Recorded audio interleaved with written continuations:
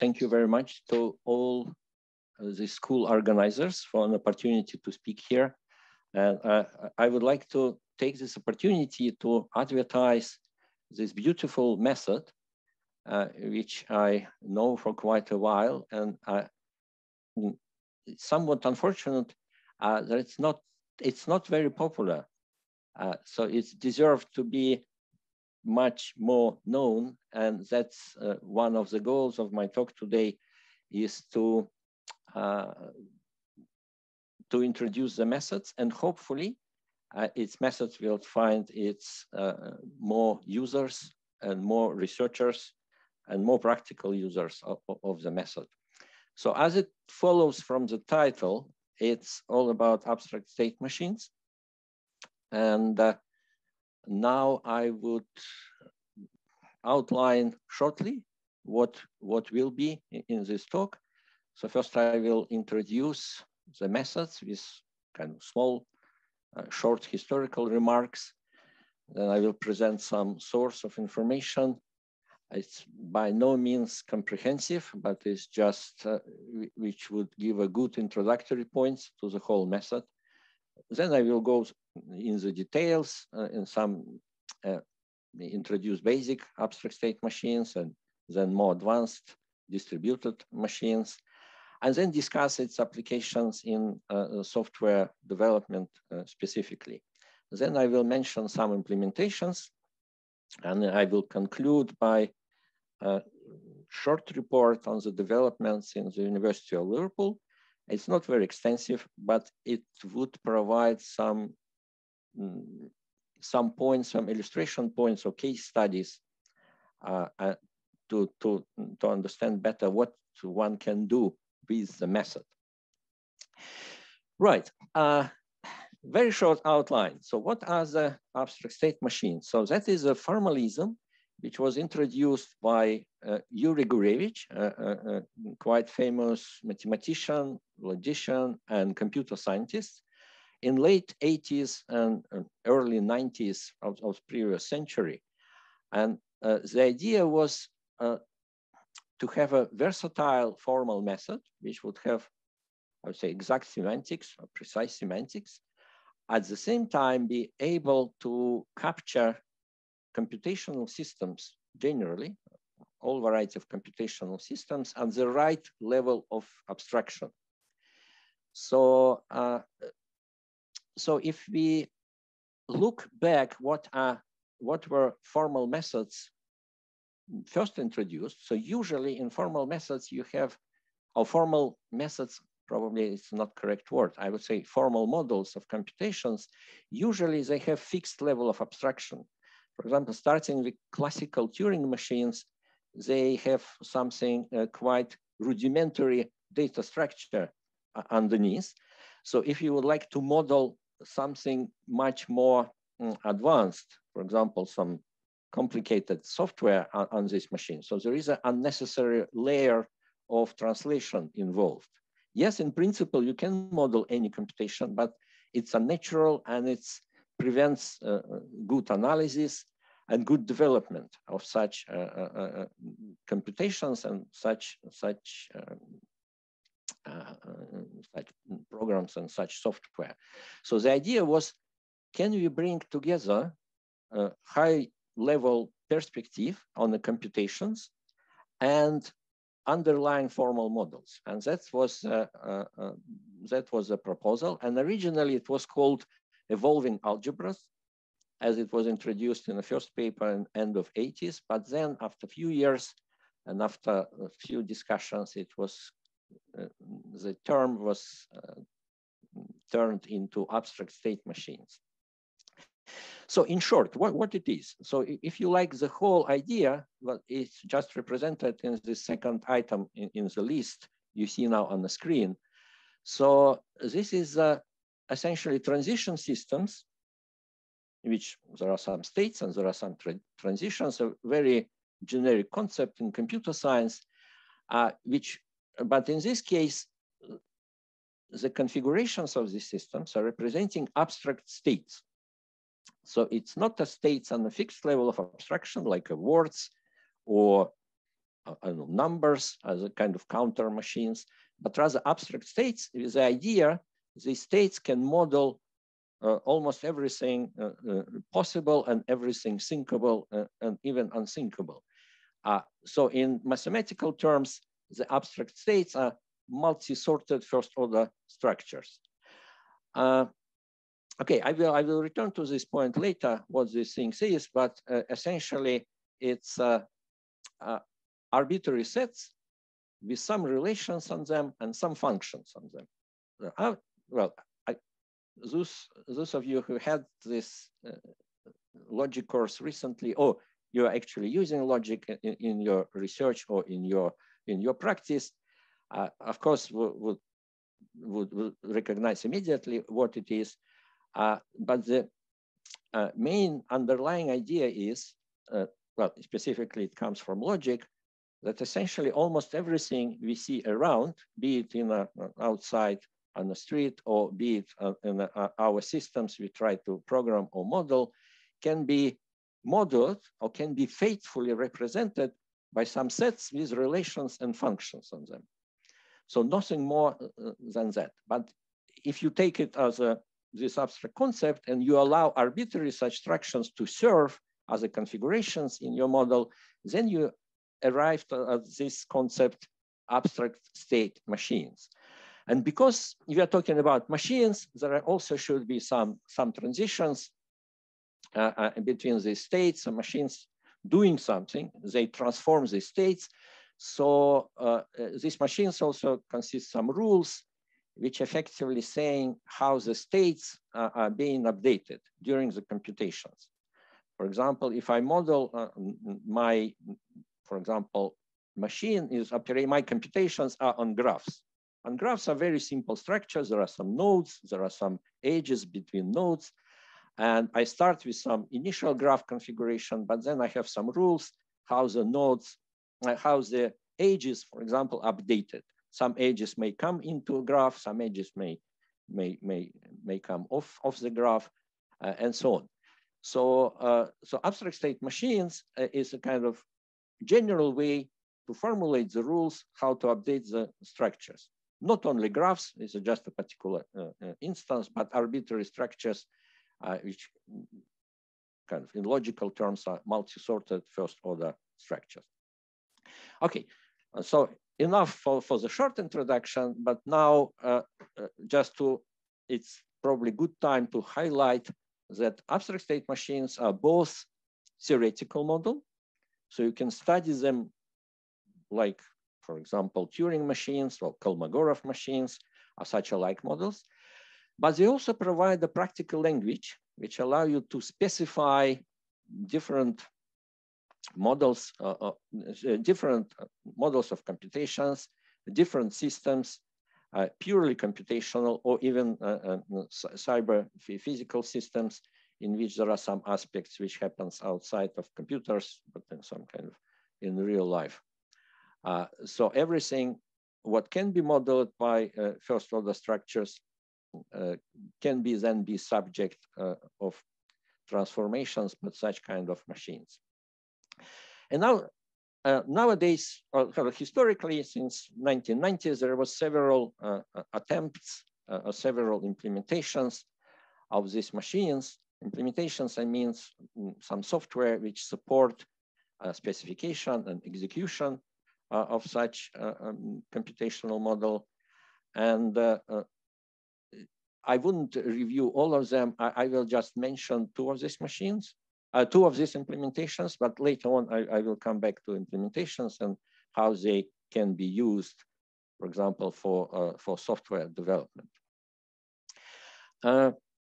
Perhaps, well, it's already clear, it should be clear at this point that we are talking about something formal, because I'm referring to logic, I'm referring to mathematical definitions, and it's right, the abstract state machines find their place into in the broad area of formal methods in system developments. And just let me say a few words why at all it does make a sense to apply formal methods.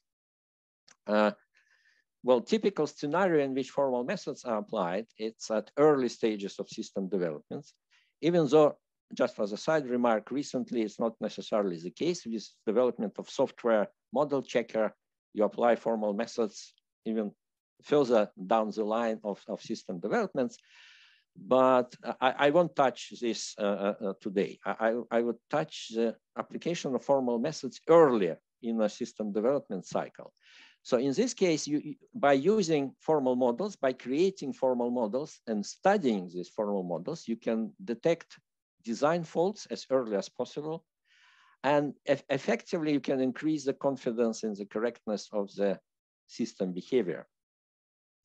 Now, but what can be achieved by using formal methods? And now you see the list of this simple things which can be achieved. It could be system modeling, and ISM would be very good for that. Model simulation. Model simulation, it's also good in terms of course, we can create a formal model. You can study it in your head and with a pen and pencil, but somehow it's maybe not very efficient, especially if the model is complicated. It would be good to have an ability to simulate a model, to run some program which would actually perform, actually demonstrate the model behavior. But also it can give you opportunity for model validation, at least to make sure that the system you are developing, it satisfies the properties you would like it to have, as well as model verification. And verification, in a way, it's a higher degree of validation when you would like to have a proof, not only some evidence, but also a proof that the model is correct with respect to properties you expect from your model. So, so that is a context in which abstract state machines come into play in the system development. And here, probably it's time to claim the main ASM thesis. And so what's the main thesis here? That they were designed, that it was proposed, the formalism, basically to make it possible to emulate arbitrary algorithm, I would say more generally arbitrary computations, and in a natural step-for-step emulation. What does it mean? Of course, different algorithms or different computations have different, I say, granularity of steps, right? So some algorithm, it does make a sense to discuss at the level, I don't know, we establish connection with some remote host, and then we do some actions, and then we close the connection. That is a natural level of discussion if our algorithm operates at this level. On the other hand, you may have algorithms which actually implement a connection, which in itself would be at much lower level of granularity, and a different level of abstraction. So the main abstract state machine thesis is, whatever is your algorithm, whatever is your computation, you can always create such a machine which would model it at the natural level of abstraction and step for step. So every transition which is essential from a perspective of your algorithm could be modeled then by appropriately created abstract state machine. Of course, it would require some tuning. It would require choosing level of abstractions, your basic ingredients, but that's exactly the purpose of this approach. So it gives you a flexibility how to choose it. Now, let me just stop the discussion of this for a moment and just to refer to some major sources of information for this talk, which I believe also are very good sources if you would like to start to look at these methods and you would like to use it for your own purposes. And by no means this is comprehensive list of sources, but well, in my opinion, the most important ones. The first two, now it's historical historical papers by Yuri Gurevich himself. And as you see, first even called evolving algebra. So before the name was changed to abstract state machines, and it's a Lipari guide. And Lipari, it's a beautiful place north to Sicily in Italy. And at the time, there was a series of summer school for young computer scientists for different areas of computer science. And I was happy to attend this school in 1993 myself. And I heard it, I feel like, from first hands from Yuri Gurevich. So it just remind me my younger age and how interesting it was and how natural it was. I remember vividly my impression first, okay, it's very natural. So why nobody is doing it right now? That was my first impression from this method. But nevertheless, so this is an archive version of the paper, and probably one of the best introduction, remains one of the best introduction to the methods, because with good motivation, with good examples, and so on and so forth. So it's highly recommended. And then you have a second paper from Gurevich. It's an elaborated draft, 1997. It's also available if you Google, you can find it. It's kind of further development of the methods, also very good source of information on the method. And now we jump almost 20 years forward, 20, am I right? Yes, 20 plus. And I would refer to a very recent book on modeling companion for software practitioners by Egan Berger and Alexander Rashke. And this book, I would also highly recommend to see it, development of the methods, very comprehensive presentations of motivation, but also technical part of the method. And as you see it for software practitioners, so it's not overloaded by theoretical details, but rather giving a lot of interesting examples and generally discuss the place of a method in software development.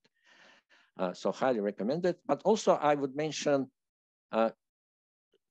just on personalities, Yuri Gurevich as the inventor of the method, but Egan Berger is one of the leading people who actually brought it into the practice. So under his leadership, the method was much more, let's say, advertised, developed, a lot of specifications done, and so on and so forth.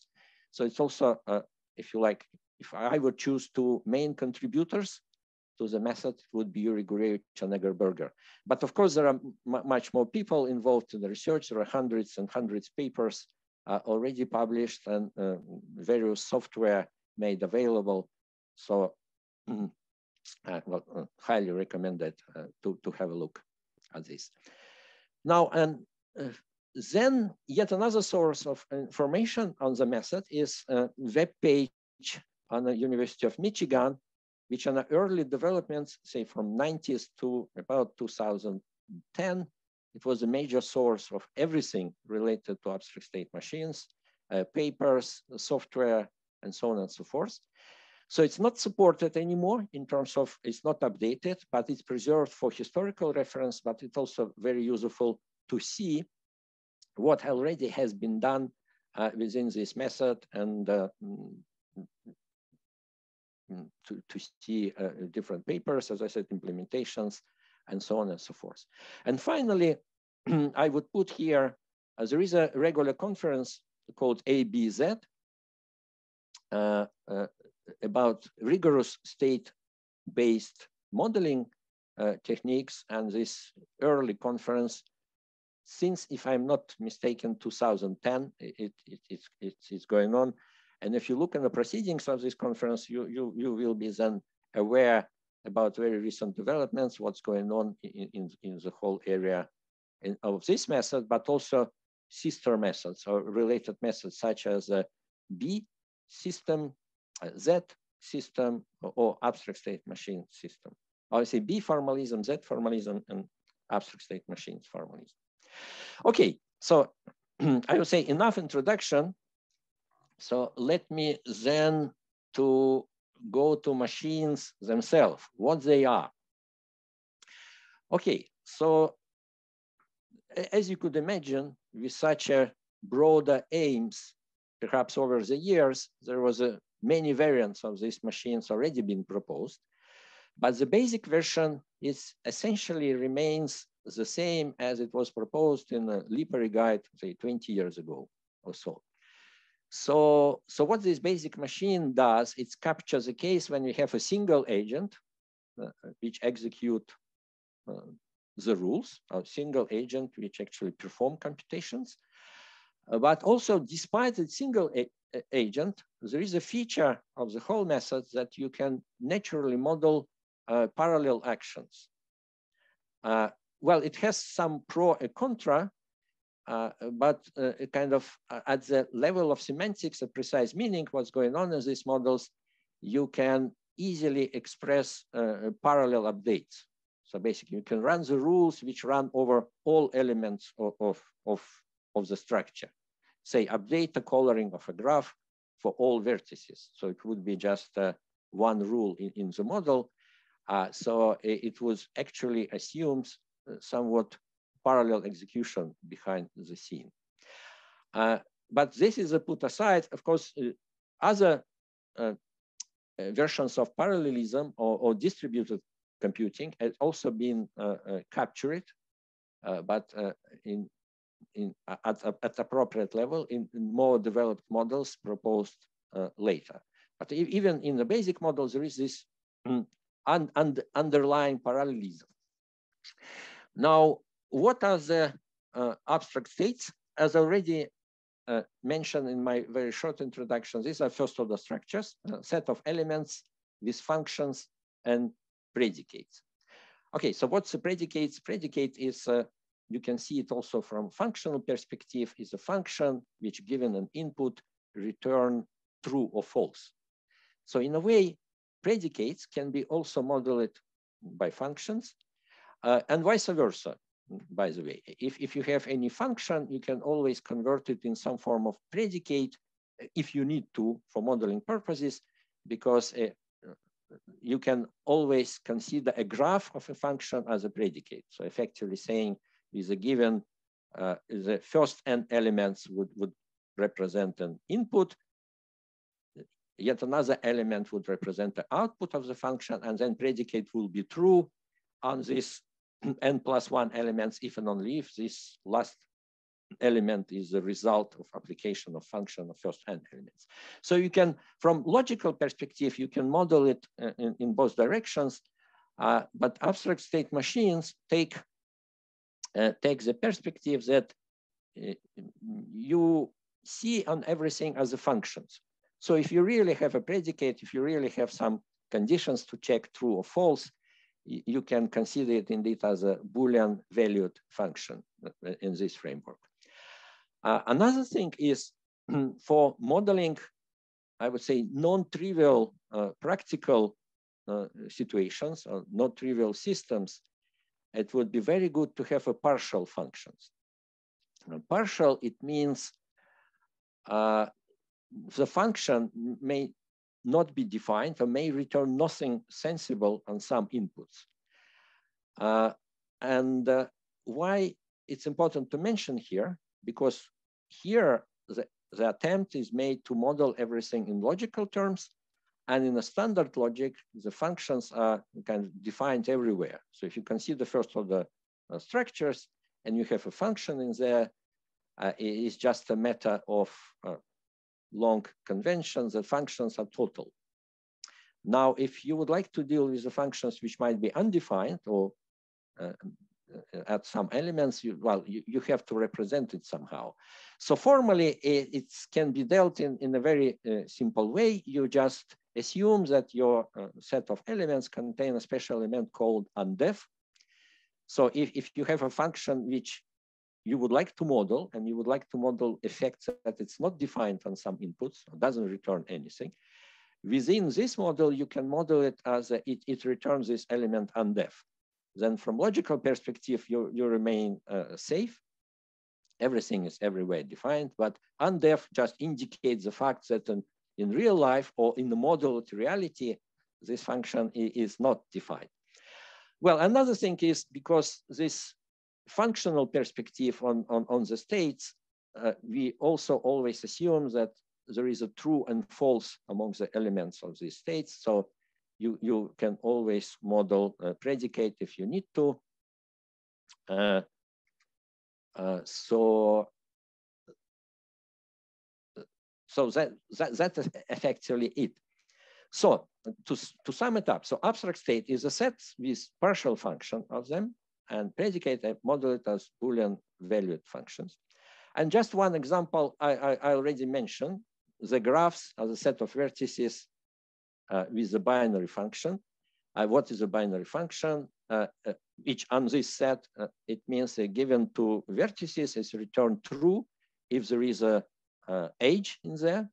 We would like to model in this graph, so we would like to represent this graph, and it return false if there is no age. So that kind of very simple agreement.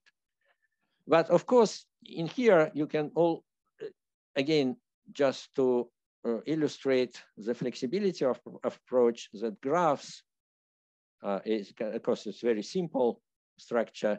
You can have hypergraphs if you wish, when you introduce not binary functions, but the functions of larger arity, or you can introduce colored graphs when you have binary functions plus unary function, which assign a color to vertices and such alike. And effectively, because these states are going to be transformed by the execution of machine, we can easily describe transformation of graph or evolution of graphs, as well as adding new elements and retracting elements from the graph. So everything is possible, and that gives a huge flexibility of the whole method. Okay, so now this is about states. Well, possibly enough about states, but what else we need to specify in order to have an abstract state machine?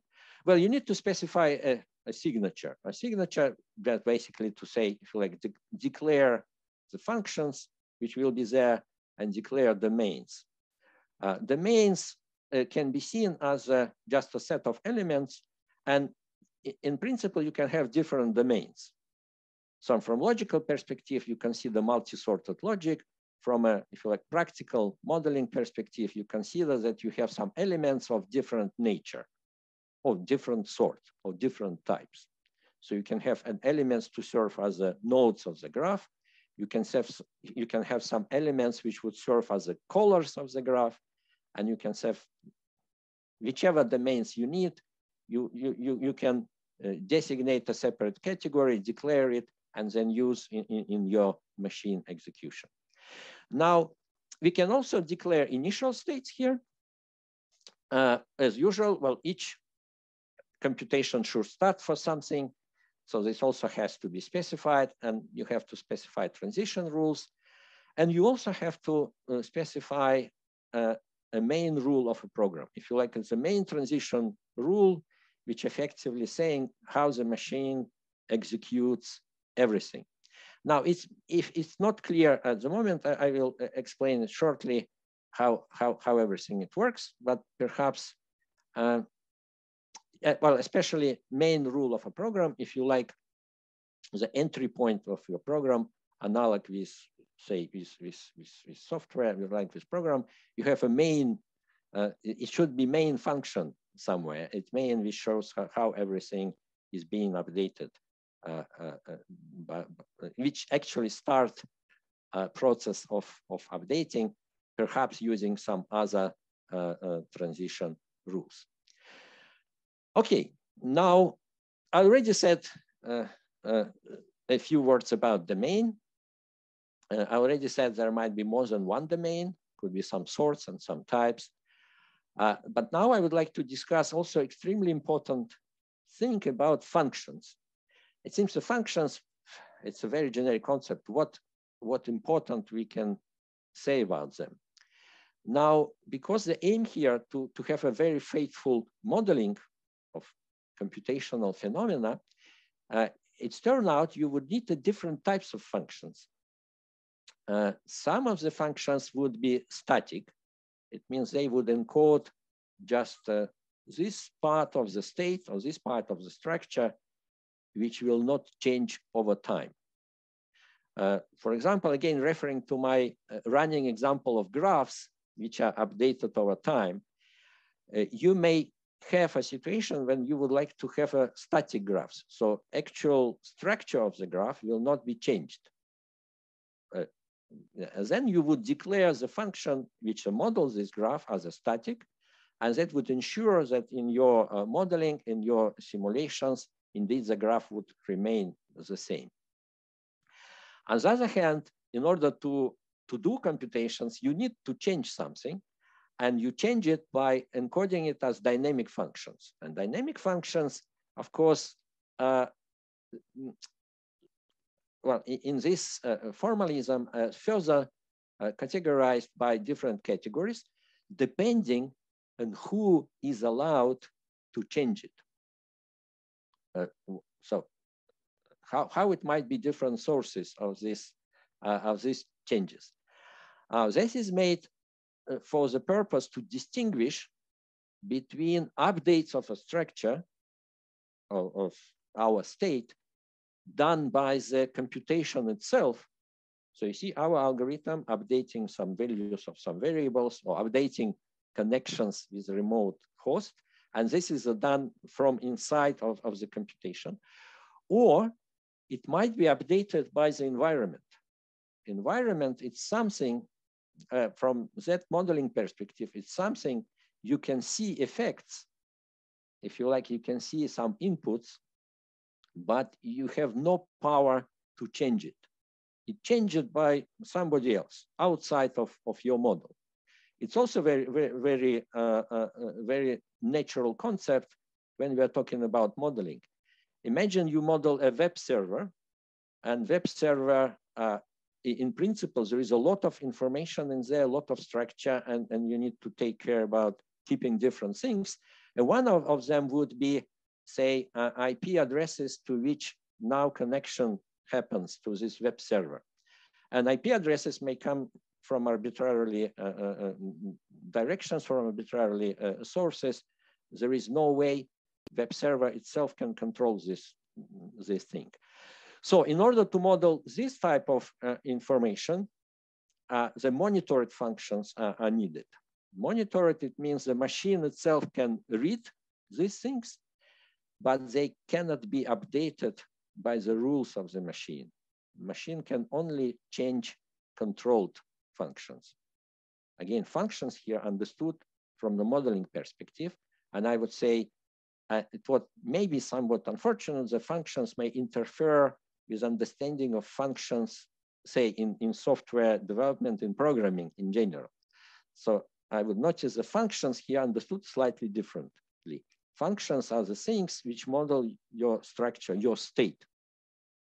Well, like graph model by these binary functions denoting the ages of the graph.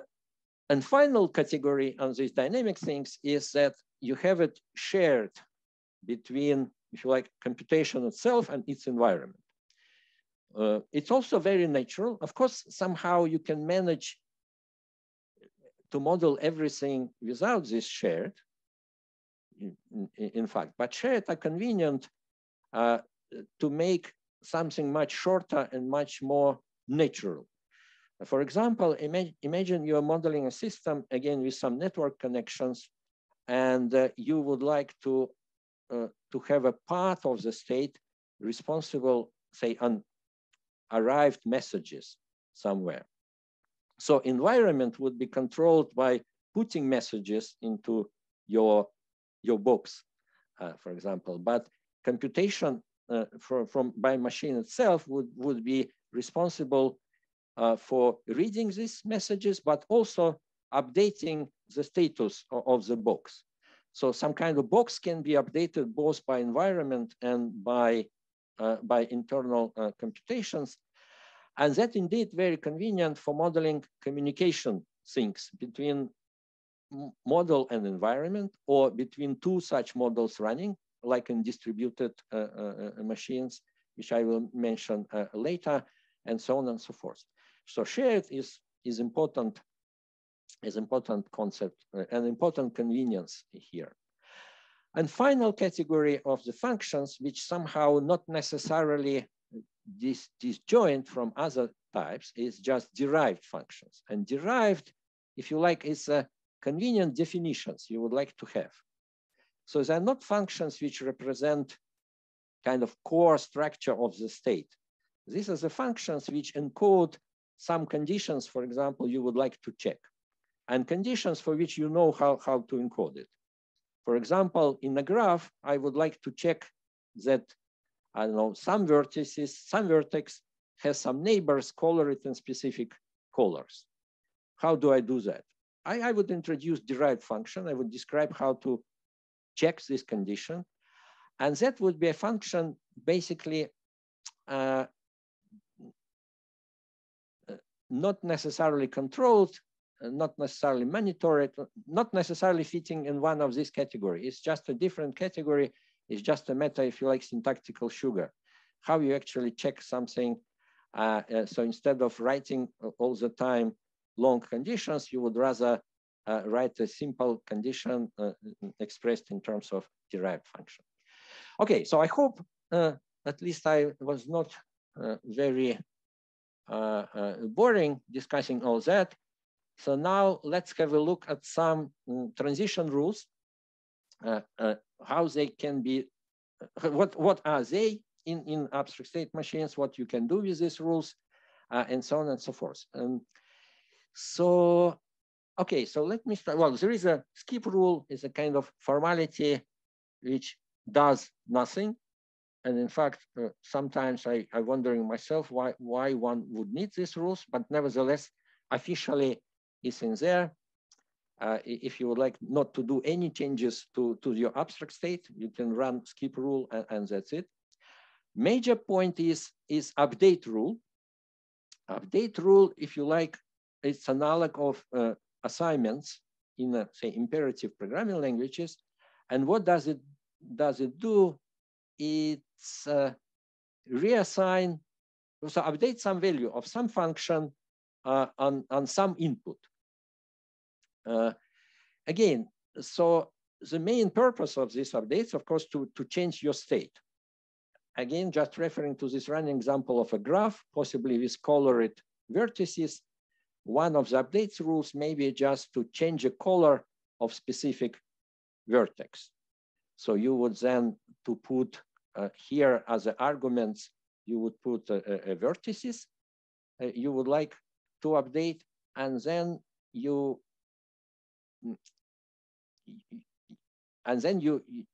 change the value of the function. For example, if this indeed function which models the graph, the update can change some value from true to false, and by this means to remove an edge from a graph, or vice versa, to add the edge to the graph. But of course, it's just a simple example. Of course, you may have much more complicated structures and do much more complicated updates. But the point is, updates are referring to some locations in this described structure. You're basically saying in this place, you change this function value from that to that. That is all possible always to have a rule in machines. Now you have a parallel composition. Parallel means just to run these rules simultaneously all together, do updates whenever possible. Despite simplicity, that brings some non-trivial questions here, which I just hint on it, but possibly will not discuss in many details. So what possible problems with the parallel updates is that they may contradict to each other, to say it shortly. It means, imagine you have X which updates the color of some vertices to green, Y updates the color of the same vertex to red. So how then would you run this parallel composition of some updates which may contradict to each other? A common agreement here, then in this case, the machine just breaks. or stops. And because if you are in a situation when there is a possible updates, then and no rules more applicable. So if rules contradict to each other, then everything breaks. And of course, as a side remark, it means despite maybe clarity of the theoretical model, that can easily introduce some undecidability. Because in general, if you have enough structure in your program, you can easily model here universal computation, and then it may mean that you might not be able to detect such cases in advance, and it might mean that indeed some programs, or in this case some models, may be broken suddenly, unexpectedly, and there is no way to put it easy conditions here to avoid such situations. But again, it's one of the consequences of universality of modeling formalism. If you would like to model everything possible, then of course you would hit such situations. So, but nevertheless, if you do careful design of the rules, that may be avoided, kind of contradictory updates, and so you can then run them in parallel and try them to updates whenever possible. Now you have also sequential composition. You have conditional rules. If phi then x and y. You have let rule, which allow you to allocate some value to some function a, and then execute the x. The x may refer to a, of course, as usual in such situations, and then again it gives you a nice syntactical sugar how to write these things. Now a few more not entirely trivial rules we have here. One is universal rule. As you see, it comes indeed from logic, if you like, but in modeling, it gives you opportunity to write shortly. So basically execute the rule for all possible locations, or for all possible places, if you like, in a structure you are modeling. As an analog would be, you can execute a rule on a graph and recolor all vertices from red to green by just application of one such a rule. Okay, this rule, if of course you have to so in this case, psi is some condition on A. You can say specify this condition, and then in this way you can write a rule, for example, updates only those vertices of graph which have a degree 2, only 2 neighbors, and leave all others untouched. Yet another, I would say, very powerful modeling tool, but maybe not that straightforward for direct implementation, is a non-deterministic choice, or if you like, existential quantifier. It means what kind of computation you can model here. Choose some elements of the domain such that it satisfies some property psi, and then do some actions x. Then x could be one of the rules of the types we have seen before. If none of such A exists, then execute something different.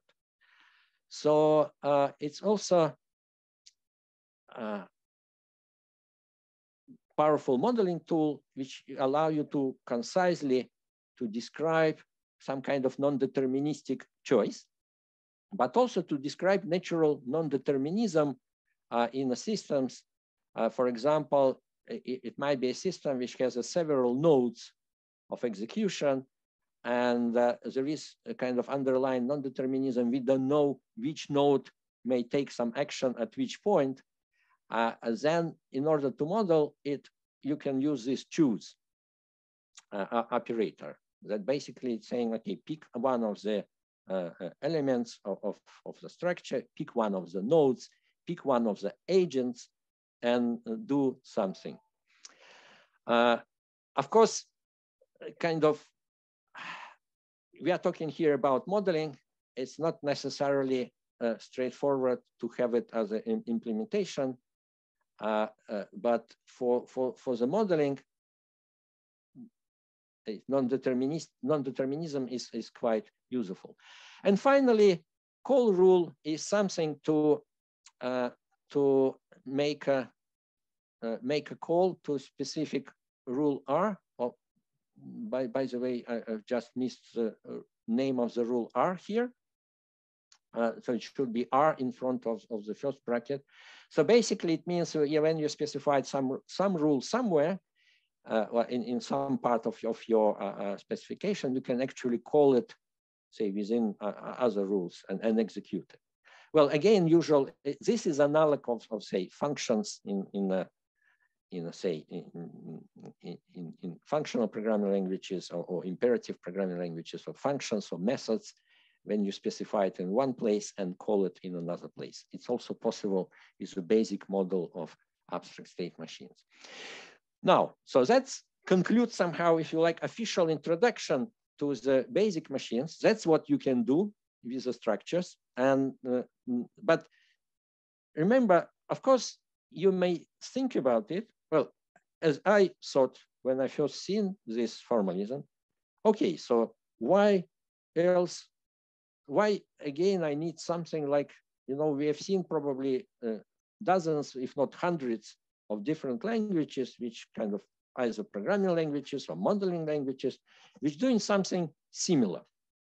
Again, we have some compositions and so on and so forth. Well, the point here is that to have a very firm semantics based on a very clear and rigorous understanding what the structures are, how they are updated, so semantics. And secondly, this modeling gives you a freedom to choose your modeling elements, your vocabulary. And that is, instead of now going to abstract discussion, I would like just to demonstrate an example. And vocabulary or signature, which is one of the components of ISM, as I declared, is something which, if you like, declaration part of the model. In the declaration part, you would say which domains you would have, which monitored function, controlled function, and so on and so forth. And so this is a declaration, and then you would specify the rules. But first, about this example. So this example is, in fact, I borrowed it from a PhD thesis of a former PhD student here at University of Liverpool, Farah Al-Sharifi, who has done her project under my supervision a couple of years ago. She completed, and she modeled this system, which originally it's called train door controller, right? Train door controller, which she herself borrowed from yet another paper by other authors, and precise reference could be found in her thesis, which were introduced for illustration of hazard analysis problems. So Farah actually reformulated in abstract state machine terms, and I found that this is a very nice illustrative example, which would somehow give a feeling what is what in all this abstract setup of these machines. So we are talking about some train controllers, and we are talking about that train controllers would have some status. We would like to distinguish between different activities which going on when train controllers are executed, but by sensing or executing. We have different statuses of the doors of the train. So the idea is we model a situation where the train arrive on the station, could be aligned or not aligned with the platform. That's important thing. It should open the doors before the position status is aligned. It could be close the door. So should open this. So we have a door status. Again, so from formal modeling, you have just this domain of, if you like, values for a door status. Position status is just two elements, aligned, not aligned. Motion status, we are at this level of abstraction, we are interested only in two facts, to acknowledging of two facts, whether the train is moving or whether the train is stopped. Well, availability, well, this is somewhat questionable choice of modeling, but nevertheless, availability is either exist or not exist, probably could be expressed slightly different, but nevertheless, so this is the values which would indicate existence or not existence of emergency situation or some obstacles train, first emergency situation, but then also obstacles train may have. I mean, obstacles for doors to be closed. For example, if a passenger still within a door, so it shouldn't close. So we need somehow to acknowledge the fact, and it would be acknowledged by availability of some event, or availability or occurrence maybe would be better term. But nevertheless, let's remain availability.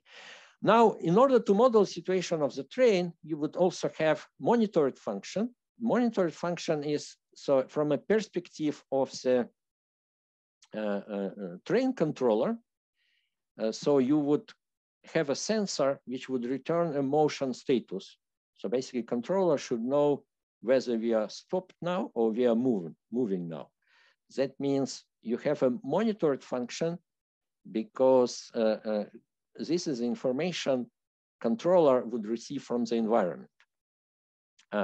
It has also emergency sensor. It means it would receive information about whether emergency present or not present. You see, so again, it has this function which return a value in the availability domain. So this is monitored function. So basically controller looks on the environment, but also it has a controlled function in which you can have different values for door status. A controlled function, it means controller itself may change the value, may update them, these statuses. Door status, train motion, may start or stop train. Train position may update the train position and may update also emergency status and obstacle status. Notice that there is some duality here. Emergency sensor is something which comes from the environment. An obstacle sensor, again, the function which could be updated only by environment. But for control function, we also have their analogs. But this is from a perspective, effectively, if you like, local variables or local functions. So you receive some signals from environment, but then you have to deal it inside of your controller system. So from that perspective, you may wish also to have these functions to update their values according, so basically to keep track of information returned by these sensors or by these monitored or external functions. We also have general state of the controller, which is of domain of status, and we have also derived functions. So here's perhaps a good point to explain what derived function could be. So we have a condition basically saying safe situation is,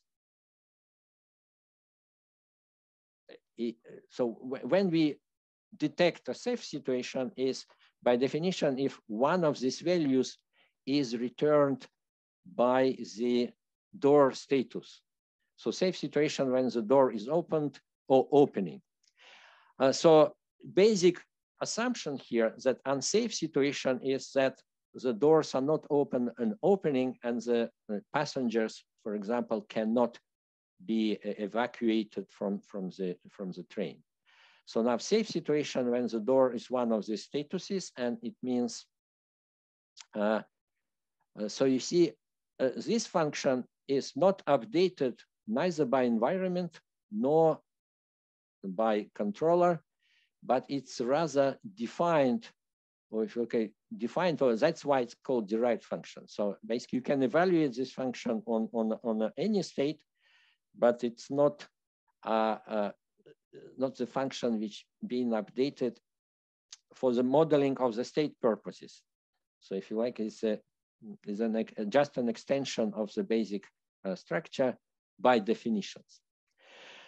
Okay, so what's now the main rule for the door controller? And the main rule here is almost following some word description. And that's also give you a hint on how the abstract state machines can be used as to get a high-level model which capture essential aspects, at the same time preserving some formality, or actually being totally formal. And that's a case, I feel like, main advantage of abstract state machines to be used in general. So what's the main function of the train controller? So you see there are some conditionals here. So if you have state sensing, then we try to execute the following rules in parallel. So again, the parallel composition is often just omitted. So once you see just a list of the functions here, a list of the rules, it means that they all trying to be executed in parallel. So basically mean in sensing state, you are doing emergency sensing just to figure out whether indeed there is an issue or not. We are doing train motion sensing, again, to see if there is any problems over there. You do obstacle sensing. You set up your state to executing. So you see, so implicitly what happens here, you have a switching between sensing and executing steps. So effectively you sense, if everything is okay, then the next round of execution, you would go for executing command. You would also set up emergency as doesn't exist. Now you just keep this value. But if emergency occurring equals to exist, then you call the rules to handle emergency.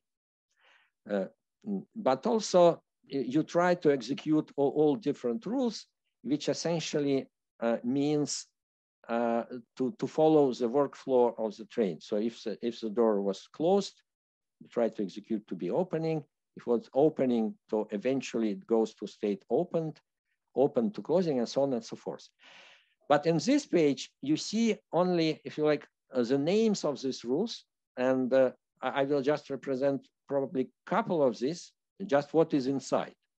But you see here from the high level perspective, there is a large loop of actions, sensing, executing, checking some conditions. Based on these checks, there are some other rules executing or some other rules executing.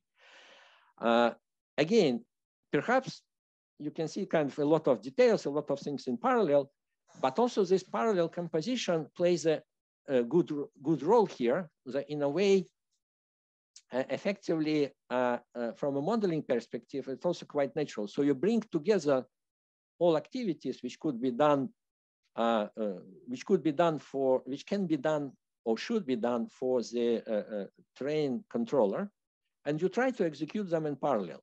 And then the semantic is, of course, whether you can execute each of these actions depends on the status not only of the controlled functions, but also on the status of returned or monitored functions.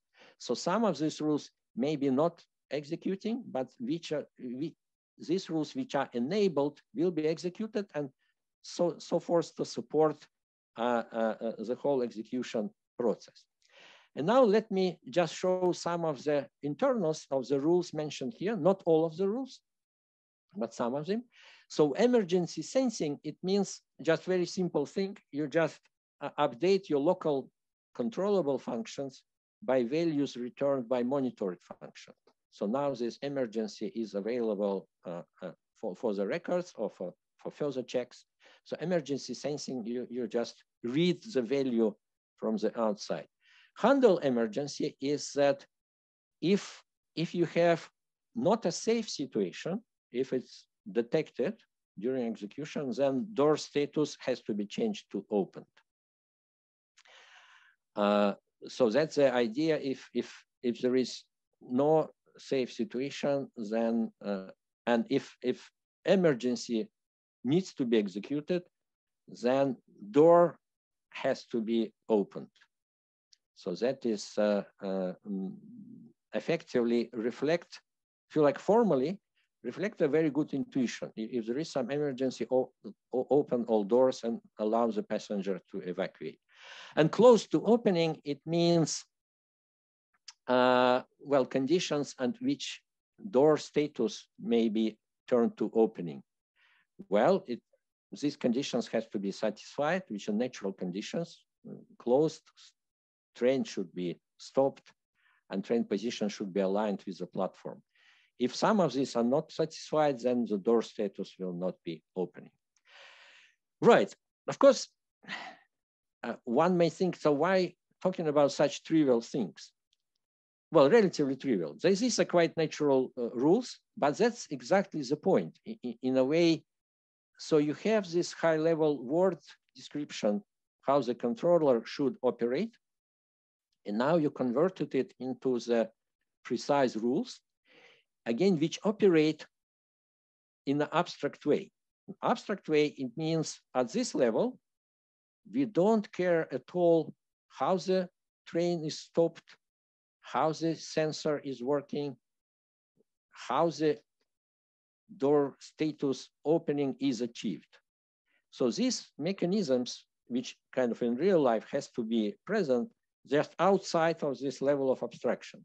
At this level of abstraction, we have modeled dynamic of all essential features, not losing formality of the model, which exactly, I would say, is the main advantage of the abstract state machines. Now, if you would like to bring something more details, you can then refine the model and define in more details, for example, how the door status is changing, or how is actual train is stopped. A train is stopped maybe just to say engage the brakes. It's yet another activity which is not present in here, but if you would like to model at finer granularity, you could introduce this concept in here. Again, extend appropriate way the vocabulary, extend the rules, which would show in which moment of time the brake have to be applied. And then you get a different, more refined model. That's exactly illustration to the power of the method, but also illustration of different categories of functions in use, both controllable, but also external or monitored functions. Now, so far so good, but one of the questions which may be asked by somebody who looks at all that, a part of it, it's all trivial. It might be a question, stop, why do you need any new formalism if everything we see here can be modeled more or less straightforward by some, finite state formalisms? So like either in propositional logic or in some input language of some model checker or something like that. So effectively, what we see here and this specification, so we have these domains, we have these functions, it's finite state after all. And when it's a finite state, so basically maybe it's not that important that you have these fancy names. Maybe then you just create finite state automaton and do whatever you want with them. Well, to the extent it's true, yes, so that's obviously what we see here, indeed a kind of finite state system. It may be modeled in a way kind of more natural than you would like to do some kind of abstract finite states. probably you would have an explosion of these states. And so here, if you like, you have more compact representation of this finite state. But nevertheless, is the finite states is the restrictions of abstract state machines? The answer is no. And here's just one example how kind of unbounded states can be modeled or can be introduced and dealt with the model. And here I take it one example from actually one of our papers, which I will refer to by the end of this talk, which allow you, so what's going on here? So what is the update rule here? So we have obviously dealing with encryption, and encryption, as you perhaps know, so it's a process which takes some message, which takes some key, and make it something unreadable out of this message, so encryption. So this can be modeled almost literally within ISM formalism, like this function encrypt, which take a message, which take a private key. In this case, it even comes from public key, if you like public key cryptography. Oh, no, if you have rather public key, PK is a public key, you have a public key, and here it's a reference to whose this public key is. So there is an additional argument. It could be different identities in there. So if you have identity, you have a function which return a public key of this identity, and then you apply encryption function to get some message as a result. But now in this case, you see nested function which apply encryption twice, which always possible. If you are talking about cryptographic protocols, you can do many such things. But you see, if you have this rule, you update a message. So a message, it can be seen as a function which keeps a value, which keeps some value, right? So if you have a message on the right, you perform an encryption, you perform encryption again, you update the message with the result of this. Now you can apply this rule again. It would again encrypt again and again. So effectively what you get here, even on abstract level, abstracting away from the details of encryption, just accounting, say, how many layers of encryption you will get, there is no bounds. When you apply these rules, it may grow indefinitely. And in this way, in these abstract state machines, you can model not necessarily finite state computations, but you can model infinitely growing computations. Well, this is just one situation. Another situation I already mentioned with, say, graphs, you can model aspects like adding new vertices to the graph, removing vertices for the graph. And again, in principle, there are no upper bound on that. So you can model, again, this is an important thing, you can model infinite systems or infinite state systems or unbounded systems. Of course, it comes for the cost. That's also a good point to make, a kind of conceptual point. You have much more expressive modeling power as compared, say, with standard finite state machines. You cannot model this indefinite number of encryptions applied, for example. But of course, it comes for the expense, at the expense of verifiability. Of course, you can create such a formal model in which you allow, say, indefinite growth encryption. But then how do you verify? You can apply different methods, but generally, of course, for such infinite state systems, there are no guarantee. In general, problem is undecidable, of course, and so on and so forth. So there is always trade-off here, but abstract state machines give you opportunity to choose at which level you model systems. If you like to model unbounded states, it will be perfectly fine. You can just do it by the rules like that, but in these specific scenarios. And more example of this can be seen in specification and validation of cryptographic protocols, say in one of our papers. We're not claiming that the only paper is dealing with this, it's just, there are many other papers on that, but we just done it recently. And it's turned out, if you would like to have a proper model of, say, cryptographic protocols, it's somewhat inevitable to go outside of finite state machines.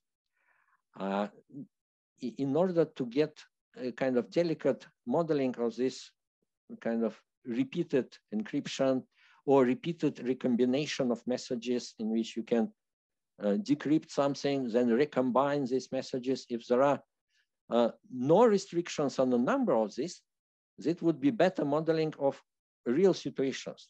Because say for an attacker on a cryptographic protocol, we don't know in advance what kind of restrictions he or she may have. So from this perspective, it's good for modeling, but again, it may affect verifiability or in general ability to analyze this.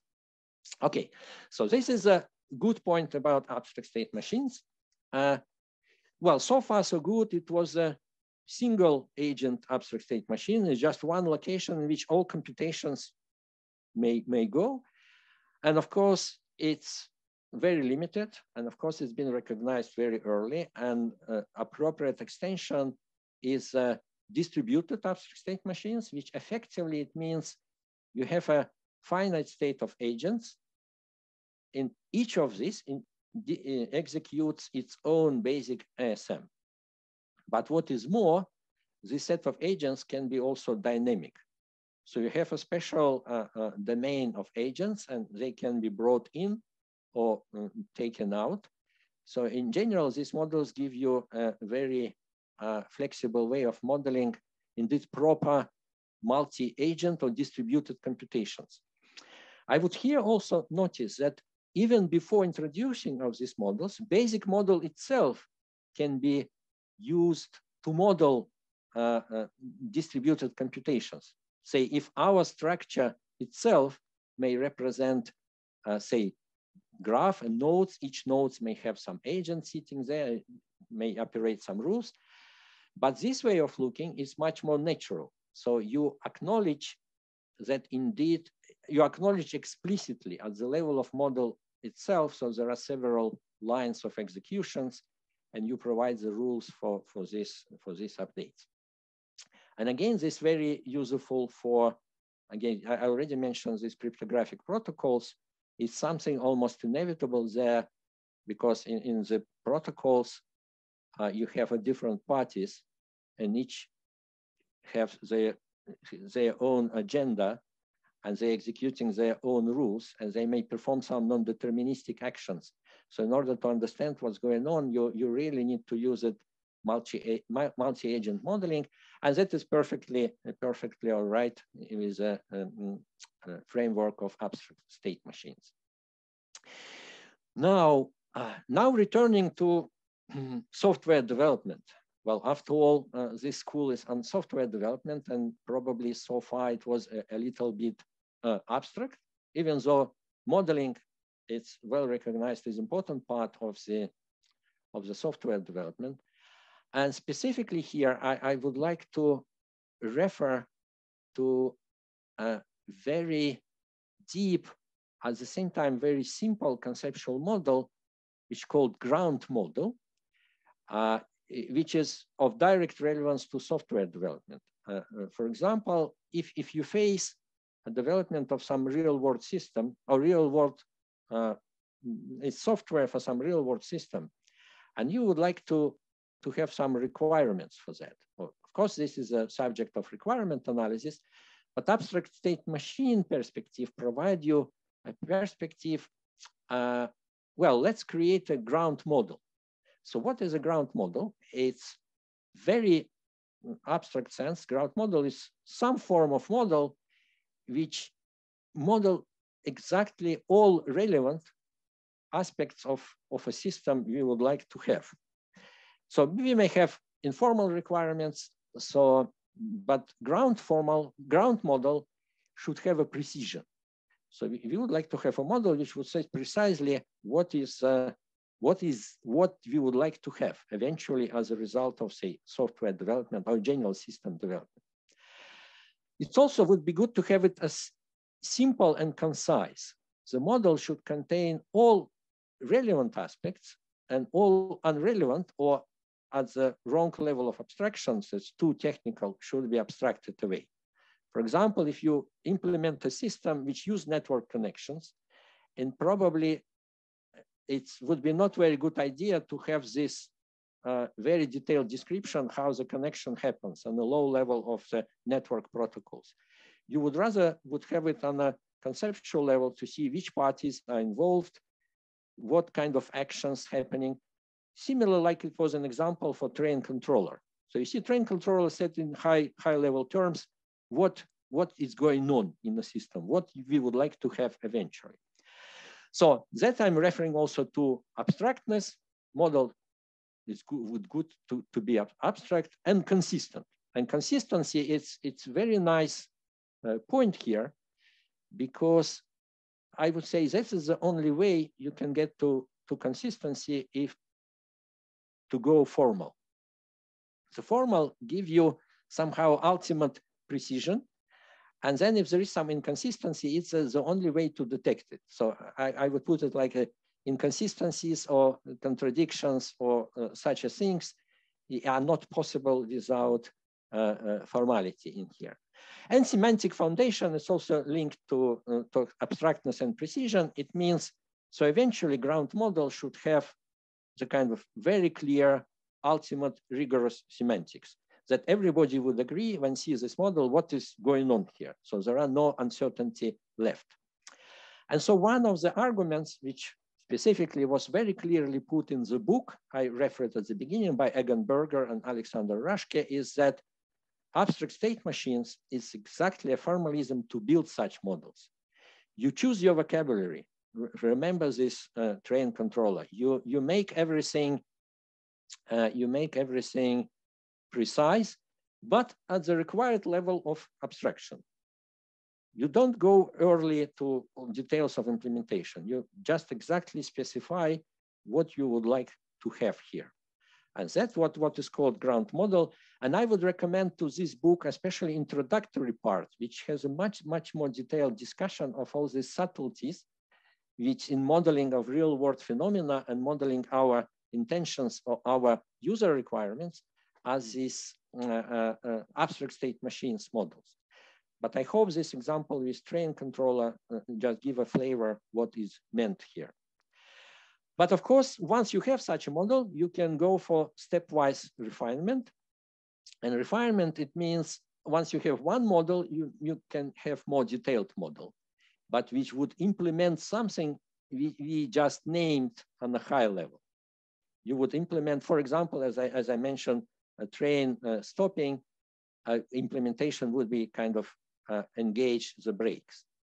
Of course, you can introduce the brakes explicitly and then create a model, and then you can refine it further. The brakes could be different. It could be engaged in different ways. You can introduce more arguments, more parameters in there. And that's what is called stepwise refinement. And what is important here to keep correctness. And because you have a formal model on each step, you have also a chance to apply a rigorous reasoning here, be it automated or be it just human reasoning, just to show that indeed these lower level models, refined models, support all the desired properties of the ground model. So here's this delicate step from informal requirements to exactly formal reasoning, which then eventually would ensure correctness of whatever is being implemented. And that's, to put it in a more precise way, you would facilitate effectively removal of ambiguities and eventually creating a correct system. And again, the claim, particularly from this book, I already mentioned that ASM is a good formalism to do such a stepwise refinement. Now, a few words about implementations. So it's very good to say in general what's in there, how it could be applied. There has been many implementations of ASM methods, at least I would say dozens, different research prototypes, a bit more serious systems, closer to industrial applications. I won't mention all of them here. I would mention only two, which in my opinion, that is of course a somewhat biased perspective, but nevertheless, the core ASM is open source project. It's available in there. You can go and see and take a part and use the system. And ISM Meta, it's another system, and that is a system which we are here at Liverpool have actually used for several works, and we try it. And that's why I will say a little bit more details about these systems. It's not a recognition of the fact that Core SM is anything worse. It's just we know more about this system. We just used it more. So ISM Meta, so what it is? So this is a system which was proposed by Elvinia Riccobene and her collaborators and so authors starting 15, 17 years ago. And it's this framework for abstract state machines. And there are several tools, and it's fully available, free for use. You can go there, you download, you can start playing with these models. It includes an editor, a simulator, and validator, model checker. And validator, well, okay, so how is different, say, from model checker? A validator is something which allows you to do a symbolic testing. It's allow you to run the models, symbolic, but just execute the models. And whenever you hit, for example, a monitored function, which require input from environment, you can have different choices. Either user may serve as an environment, enter some number or enter some input, or you may have some random model of environment, or you have separate model as a model for environment in which you then bring the values, but it's allow you to do multiple runs using a scripting language available there, and then do a testing. One nice feature as compared with standard testing, here you do it with abstract models. So for example, you can do it with the model of the train controller. You don't need to provide implementation of all this. You just directly execute the rules and you see how the state is changed. But what is more, there are some further translators to the, there is a model checker. In some cases, you can actually, if indeed there is a finite state behind the scene, you can actually translate it into the model checker in input language and model check with a new SMV model checker. And more recent developments is a translator to satisfiability model theory solvers, and also code generation for C++. So you can have abstract model, but then you press the button and generate C++ code with alleged functionality. Of course, these things have their own limitations. Syntactical is, of course, not everything is possible, but specifically for model checker, you need to ensure somehow a finite state model, while in general rules may generate infinite states. And here is an interesting, I would say, theoretical challenge, how you delineate these both sides in here. And finally, I'm just arriving. I hope I provided enough. Well, I introduced enough to you to be interested, at least some of you to be interested in this method. And I just to say a little bit about research here at Liverpool. We have done mostly within a project, PhD project by Farah Al-Sharifi. Now she's at University of Babylon in Iraq, and Claire Dixon, who at the time was at Liverpool, now she is at Manchester. So now we have done several works, but all of them illustrate different aspects of application of ASM. And first is about safe system design. So in fact, there are many approaches to safe system designs, and some of them are semi-formal.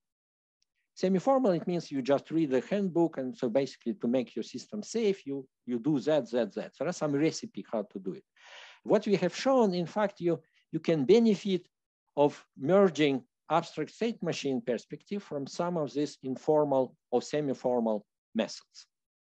And this is called STPA method, and probably I won't discuss it anymore, taking into account the time left, but that's what we have done here, and that is also a very good illustration of overall power of the formalism.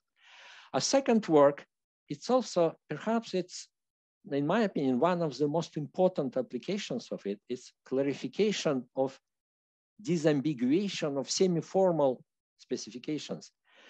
I know, fortunately or unfortunately, very many things in computing exist in kind of not a very definite states. For some important protocols or solutions, you have only semi-formal specifications, and often it comes in form of RFCs, request for comments only. And in fact, when you try to formalize and try to get down to the earth, what's in fact in there, it says, you could find out some ambiguity. And that's what we have done with security, with simple authentication and security layer by modeling in the abstract state machines. We just done it and then has shown that there are some ambiguity here and there are some choices to be made where and there. So I believe this is one of the promising applications just to make semi-formal, not entirely precise specifications precise eventually, using abstract state machines. And finally, I already mentioned many times this cryptographic protocol analysis, cryptographic protocol validation is yet another work. And yeah, probably its abstract state machine turned out to be very helpful in modeling different various aspects. For example, property of the environment or behavior of the attacker. So attacker, not necessarily abstract attacker, which can do everything. Attacker himself may or herself may have some limitations, and that can be properly modeled within abstract state machines. And now I'm arrived to the end of my talk. So thank you very much for attention. And now, if you have any questions, would be happy to answer.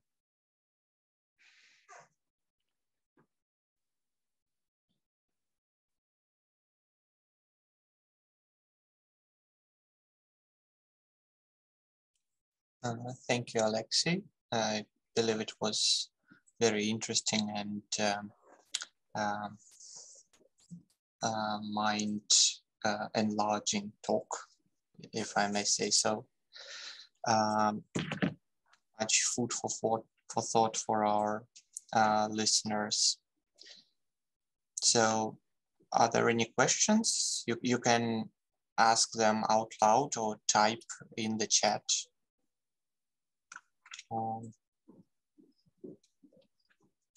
I think Natalia Kushik wants to say something.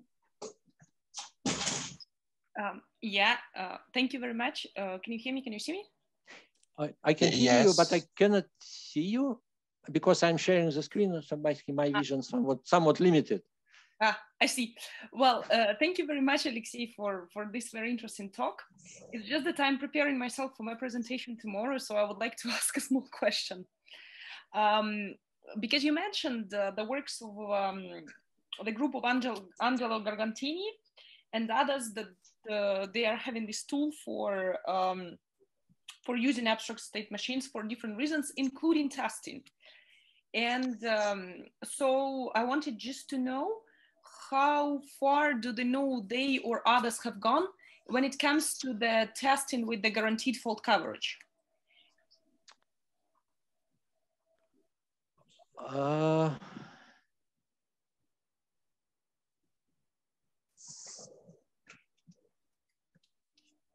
This is a good question. So as far as I remember, so how the testing is happening? So they have, well, in particular in this approach, as a meta, they have a validator component which allow you to write a script in a predefined language, which would actually allow you to navigate state space, so to speak. Now, in some cases, I believe it can come with guarantees, especially if you don't have monitored functions. Okay. Now, if you have monitored functions, then there is a question, how do you cover this? Because this is something which environment return to you. So in this case, you either indeed open to the real environment, the user may enter whatever they want, or you can have a separate model for environment, which would return the value on demand. Now, how does it?